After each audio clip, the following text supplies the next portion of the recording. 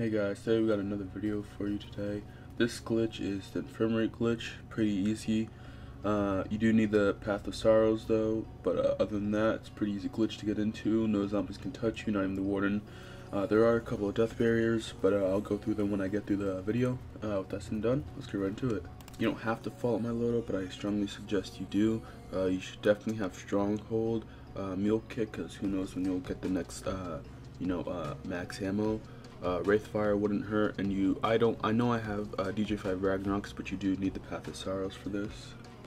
Now pack a punch your weapons as many times as you want. Possibly I would do it 4 times to get as strong as possible, because you won't be trying to leave the glitch anytime soon.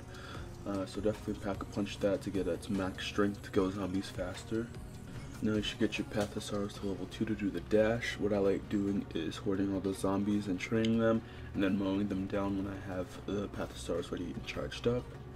Now I want to come to my location in the Infirmary and mimic my movements. It's kind of hard. You want to aim towards the edge-ish and dash into it. It takes me a couple tries to get into, but I eventually do. Pretty easy glitch.